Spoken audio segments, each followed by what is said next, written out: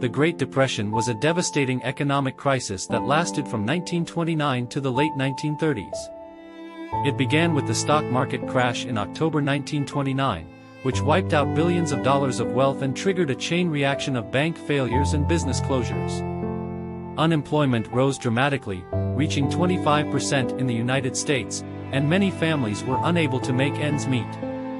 Governments struggled to respond to the crisis, and in many countries, the Depression led to social unrest and political instability.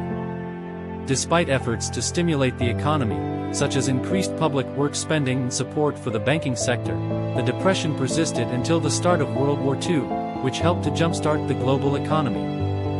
The Great Depression had far-reaching impacts and remains a cautionary tale about the importance of economic stability and regulation. Its legacy can still be felt today in the policies and practices of governments and central banks around the world.